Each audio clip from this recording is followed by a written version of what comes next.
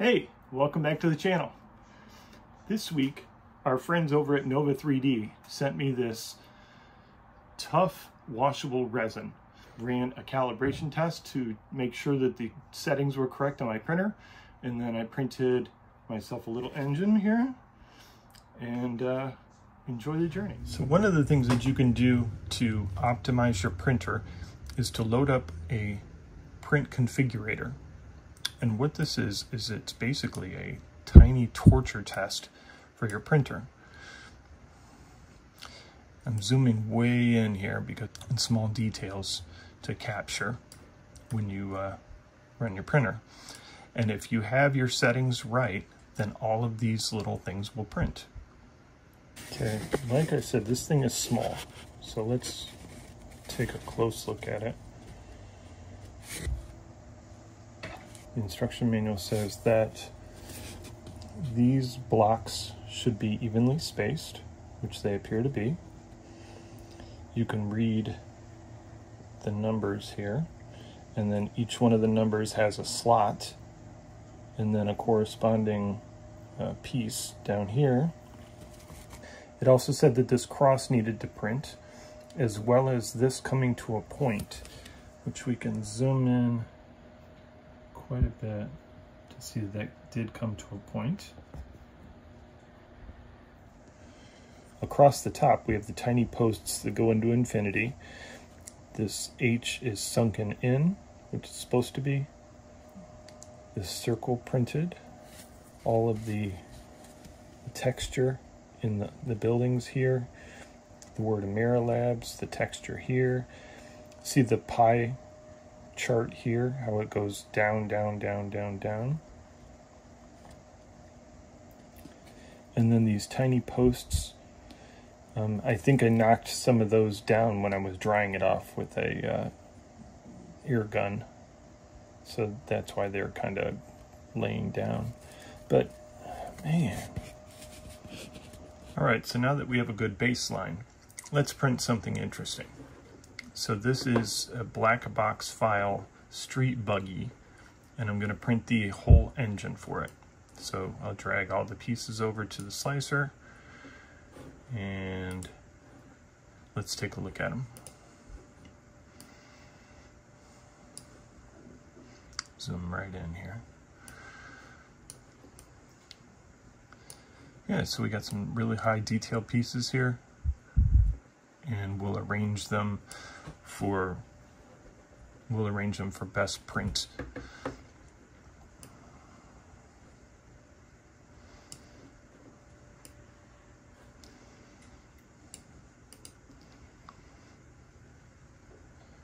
All right, so the fan here, let's rotate it.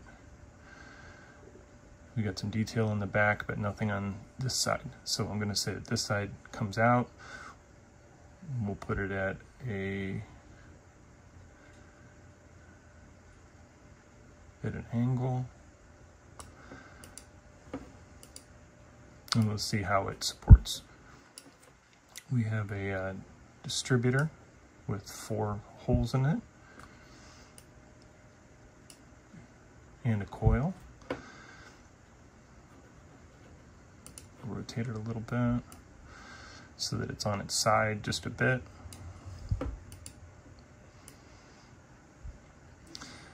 We've got, looks like a wheel filter. Let's stand that up and put it at a slight angle. Move it out of the way. We got some pipes here. Now, I imagine the pipes, the visible part is going to probably be this side. So let's angle it, and then we'll rotate it just a little bit too. Zoom out and check for level. All right, so this looks like a pretty good angle here. This might not work. Let's put a more angle on it. All right, so we got a nice angle there, nice angle there. Yeah, everything seems to be at an angle. Yeah, that looks good. All right, engine block.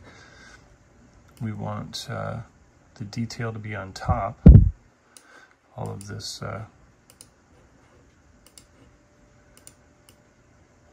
fin stuff, we want that on the top. We don't want it to get lost in the pimples and stuff. And then we'll rotate it at an angle. Take a look at it.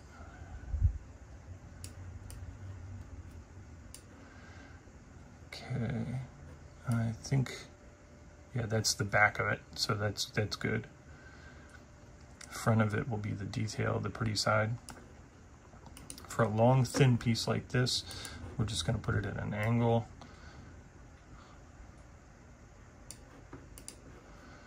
The cone filter, we'll put that just at an angle like this.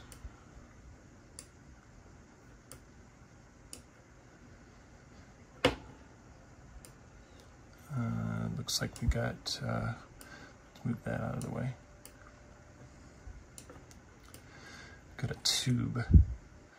Now the top here will be flat, so let's rotate it like this and maybe like this.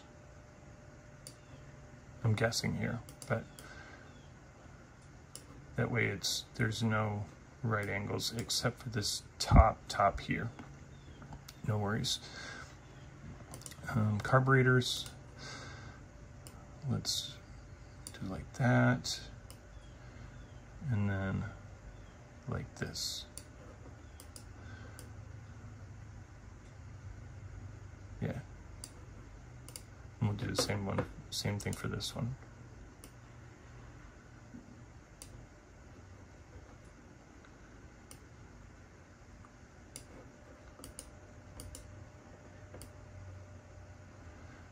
All right, pulley. Let's make it so that it's not. Get this thing out of the way.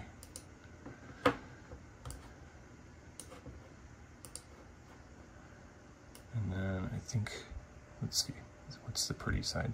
Let's keep the pretty side up.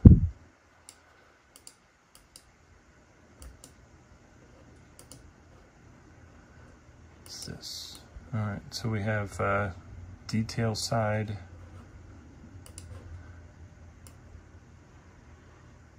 It's turning red because it's in the way of this, but I just want to get it, let's get it out of the way.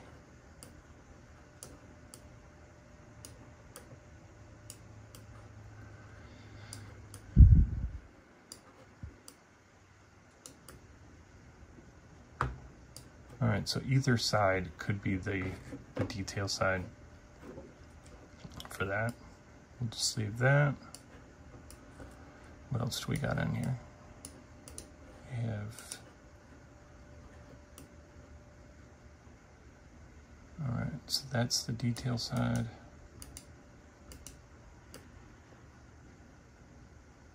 Forgive me again.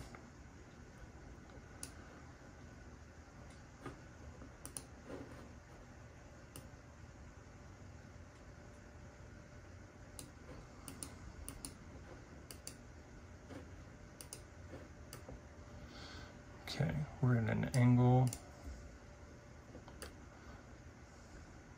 Yeah, that looks like a good angle for that. Turbocharger. This is probably the bottom.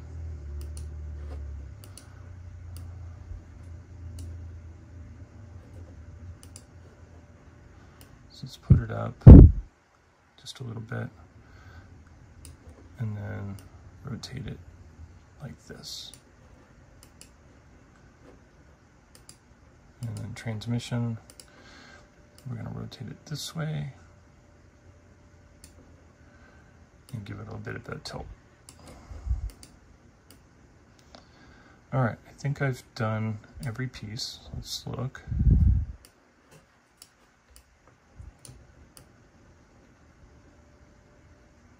Yeah, I've manipulated each piece. Let's select them all and then do an auto layout. to figure out the best way to put them here. All right, so it laid them out for us. We'll go to supports, make sure that it lifted everything off of the build plate, which it did not. See, this is not off the build plate. So let's go back and do it again. All right, now everything. See, everything is off the build plate now. And we will go light. I'm liking the tip diameter of 0.02 these days. It makes for a nice skinny support. No raft, touch distance 3.7, and let's auto support it.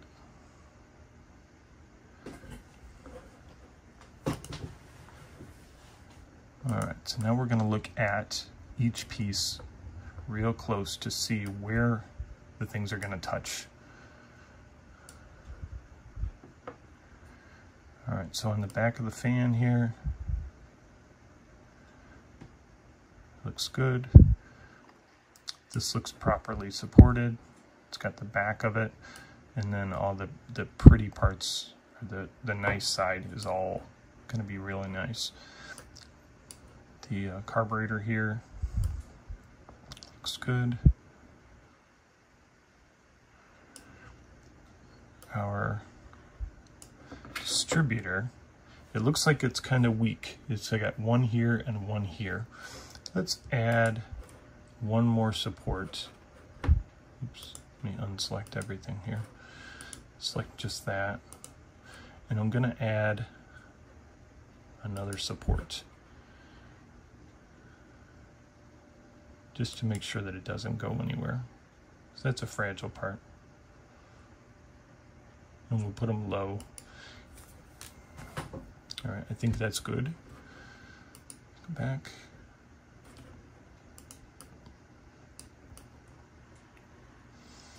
All right, our turbo system has got quite a bit of supports on it. I don't know how that's gonna work, but we'll see.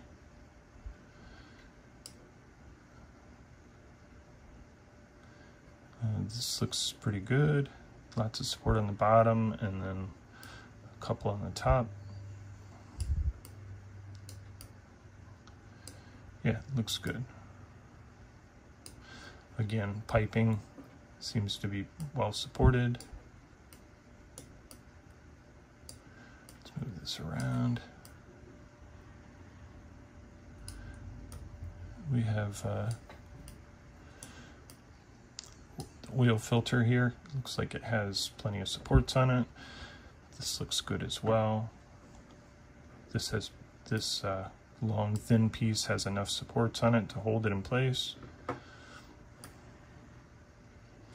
And our engine block just has a lot of supports on it, but it's on the back side, so I think it's okay. As long as it's not going to be in this finned area, that's what I'm worried about.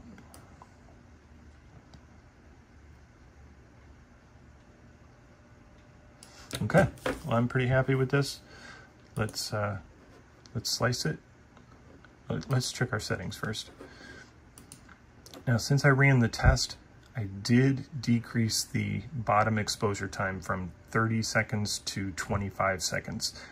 And that's going to make it a little easier to get off the plate. It was tough to get that piece off of the plate. I'm going to go with a layer height of 0.03 for nice detail. And exposure time, I'm going to leave it the same at 2.4 because I'm pretty happy with from the test. So I'll apply that and we'll slice it. And this just takes a minute. And it says it's going to take 3 hours and 3 minutes and 39 seconds. So we'll save it to our desktop. And we'll call this VW engine.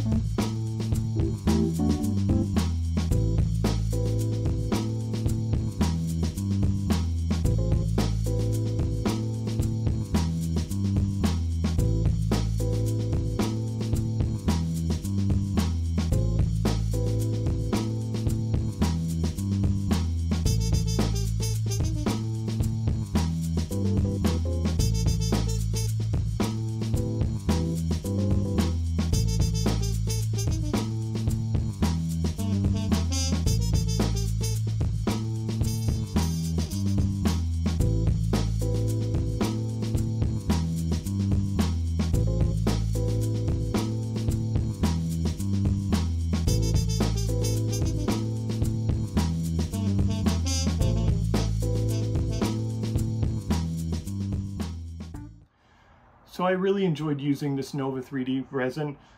They sent it to me for free, but this is my honest opinion. I wish it wasn't gray. I wish it was a different color, but you know, no big deal. I do enjoy that I printed the supports at 0.020 and they came off super easy, super easy. There was no, you know, pitting or pop marks or anything, no pimples. I was able to wash it with water, and it sort of has a semi-gloss sheen to it, so it's not like a dead flat. It is just a little bit flexible, which I like that, because, you know, when you saw me putting the pipes on and stuff, you can move it around a little bit. It's not going to snap. I sincerely think that if I drop this, it's not going to break. So I can honestly say I recommend this resin. Thanks everyone, and we'll see you next time. Bye. You still here? Go ahead and order yourself a t-shirt, hit the subscribe button, and watch the next video. Thanks everyone. Bye.